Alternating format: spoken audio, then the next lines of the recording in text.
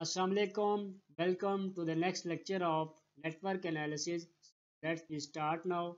First, a dash is closed path during a circuit with no other paths inside it mesh. A dash is closed path during a circuit with no other paths inside it mesh. Next, the two terminals where current I in one terminal is similar to current out of other terminal is called dash port. The two terminals where current I in one terminal is similar to current out of other terminal is called dash port. Next, a transfer function of network analysis can be represented as attenuation or gain. A transfer function of network analysis can be represented as attenuation or gain. Next, single port component has dash number of terminals in a network 2. Single port component has dash number of terminals in a network 2. Next, voltage and current in a single port component are considered as output and input. Then its transfer function is expressed in terms of dash, impedance and admittance.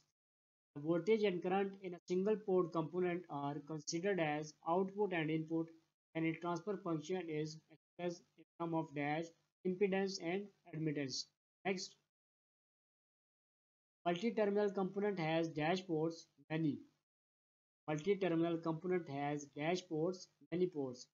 Next, transfer function in a multi-port can be expressed as matrix of the parameters. Transfer function in a multi-port can be expressed as matrix of the parameters. Next, multi-port parameters are dash impedance. Multi-port parameters are dash impedance. Next, a procedure to simplify a network can be done by dash the numbers of components, reducing the number of components. A procedure to simplify a network can be done by dash the numbers of components, reducing the number of components. Next, dash is defined as reciprocal of resistance conductance. Dash is defined as reciprocal of resistance conductance. Thank you friends. Keep watching and keep learning. Allah Hafiz.